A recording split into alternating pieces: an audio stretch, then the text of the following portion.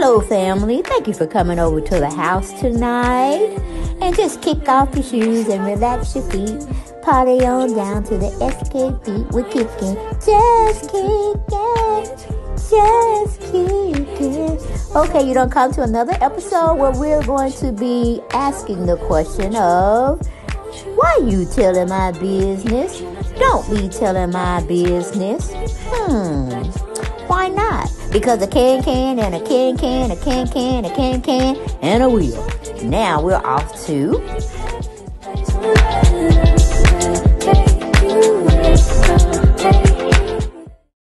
Hello everyone, and welcome back to the channel.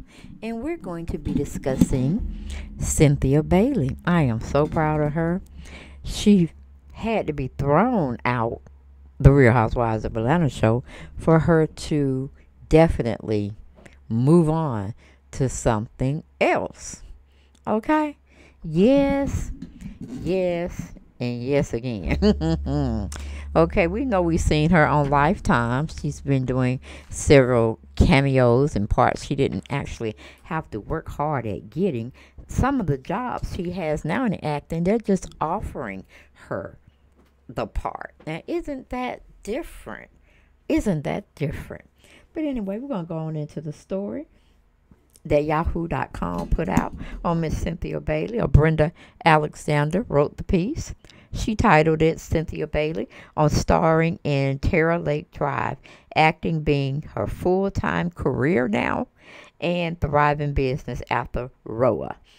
Praise the Lord. I tell you, that's all you have to do is step out on faith and let the Lord do the rest. You see what I'm saying? Cynthia probably thought she wasn't going to have anything to do from after being thrown off, really, of Real Housewives of Atlanta, even though they offer her a friend role, which, and cooler heads prevailed. I'm glad she didn't take it, because she found something else that she could do, or she wanted to do, but never had the opportunity to actually go in it full head first, or just going full speed ahead to seeing if she can break down the doors for her to become an actress someday. And she's doing a very good job. I am so proud of her. I am so proud of her.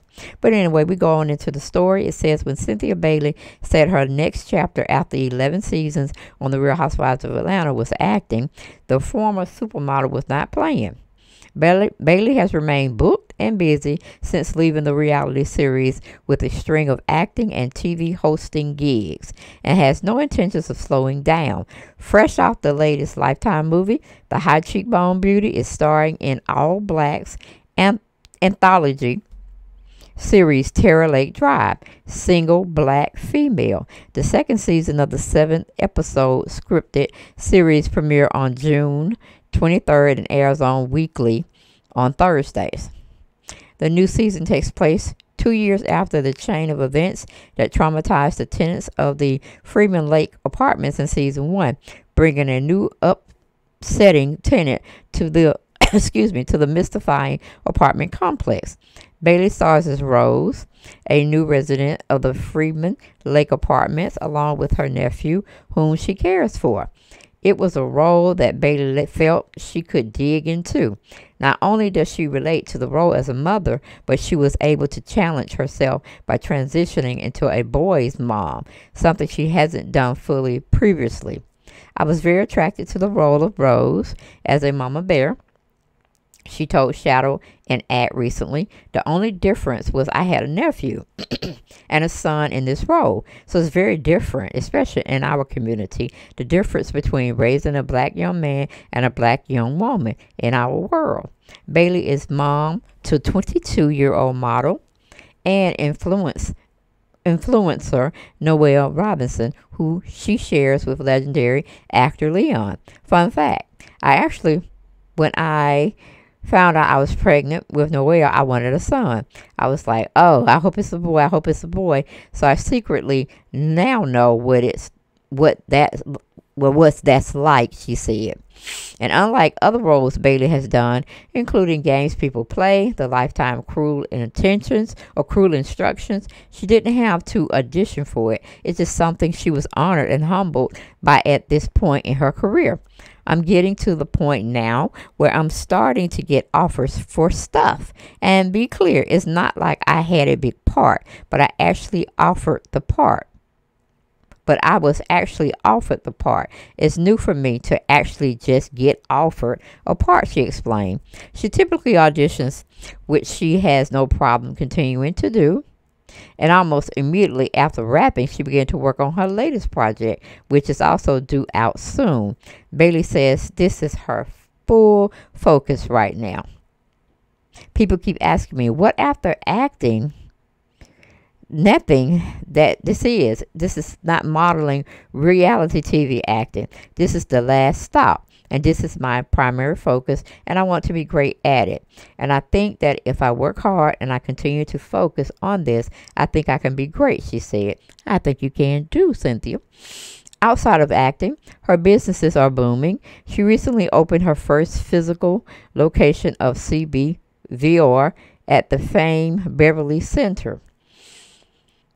That's another dream come true that I'm a part of. This emerged part of the Black Pop-Up Shop initiative, where they take Black-owned businesses and they give them an opportunity to be in a space like the Beverly Center, which is super expensive.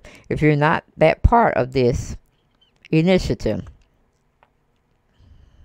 So kudos to the Beverly Center for even having this initiative for small businesses like myself who can't afford to really pay the rent in there normally, she explained. The store has been open for a few months, and Bailey says the business is thriving. Everything has become so diverse. You get all kinds of customers, young, old. We get everybody. And it's been super exciting. And I'm thinking about extending it at least until the end of the year. And then maybe even thinking about next year. We'll see how it goes, she told us. Bailey discusses more acting dreams, family life, and what's next for her in the full video above. Okay? Let me see if I can find the video. Okay. No, I don't think that's it. Okay. I don't know where the video is, guys. My phone is freezing. But anyway, just to skip the video because it won't open for me. I think that is very ingenious. Well, no, I think it's genius is what I'm saying. I think it's very genius that she took a role and made it her own. She didn't have anything to really fall back on because I don't know. It's what's her name? Cynthia, are your glasses, eyewear glasses still selling? Then I saw you were branding leather pocketbooks. What else you should have? Your modeling agency. What's all with that? I think you just should forget the modeling agency. Continue doing your little advertisement and modeling here and there for companies. Keep doing your acting. Get that down to a certain point, and we may be seeing you on a sitcom one day, girl. So I'm like, try out everything new. Don't necessarily get into being in these buildings and shops and clothing and stuff like that. The world is still not open fully, not in my eyes. So don't put your eggs all in that one basket. Continue to doing acting, which it seems like you're made to do right now, and continue to make us proud. Continue to make us proud, baby girl, because I have to check out this other thing you're in. I know I sound that I did see the Lifetime movie. I think it was Cruel Intentions. You were excellent in it. I loved it. It was good to open up and see you in another environment and honing more skill sets to your portfolio. I was shocked, amazed, and damn proud, like you were my own child or my own relative. But how I have talked about you and been on you, but you been on Real Housewives, I think we're family. I think we're family, girl. And I'm so glad. I am so glad you have found another niche to tap into and to make revenue from it. And if only we can get Candy. off the show of Real Housewives, and get into her career of acting solely. I kind of think she's a little apprehensive. She's still a little teety and toddling, straddling the fence. But I know once she let go and jump in full force, she's going to have a career too in acting. It's just letting it go. And that can be a hard pill to swallow too, because you don't really know how it's going to work out. But that's when your faith have to come in. If you're really tired of doing reality TV, where they constantly keep showing women of color as vicious, as vile, as disturbing to be a mother or a wife or anything, and being on a show like this where it really degrades you and stuff, because they want you to be cussing, they want you to be almost fighting, they want you to be just not really reality in a sense. You see what I'm saying? Because if reality was really what they wanted to capture, it would be quite ingenuous. A genius, I should say. I don't know why I keep getting ingenuous. No, I'm talking about genuinely good feed that they're taping, that we see these women getting down. Like, I would love to see Kandi go in, get prepped for an interview that she was doing, or to see her get started on her acting career, or how she preps herself to get ready for a part in, the sitcom she's in. I think it's Chicago, the Shy or something like that. And I would like to see the background of that. I would like to see the background when she's talking to her people about her money, and what position did her agent not get her that she wanted, and why didn't it happen? Stuff like that. I would like to follow her, or somebody put cameras on her, or how she continues to make businesses grow within her hair care company.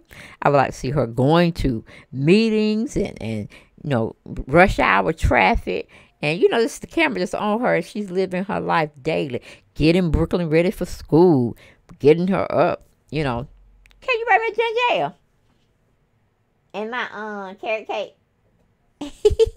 Okay, I was talking to my son-in-law, but anyway. Yeah, that's the things that I want to see when you say reality TV. I don't want all the bullshit. Okay? I don't want like we in the Wrestling World Federation type, mess going on. I don't want to see nobody using cuss words to cuss somebody out, and they really want to pick up their hand or their foot and get some action going in. But we all know that's an assault charge right there. I mean, I just really want the people of color to be in an environment where they can grow and be professionals in what they do when it's supposed to be reality TV. Because I'm just telling you, Candace missing her boat. I know she's taking on a whole little thing of being the one who has to come in and make sure the family good. I understand it, got it good, okay? But I think from me seeing her on a little part of, what was that thing she was on? Oh, child, I can't remember right now, but she's supposed, wait a minute, a la carte, I think that's what it was. She played that part. Kandi got down and played that gay part, child. A lesbian part, or however the alphabets are going out there these days, okay? She played that part. I was like, okay, this might be Kandi in her real atmosphere. But we wouldn't know, because we don't know what she do, other than being on the Housewives and what they've taped for us to see. And it's not very much, you know what I'm saying? But she's a mover and shaker. I've been peeping out game. She's a mover and shaker.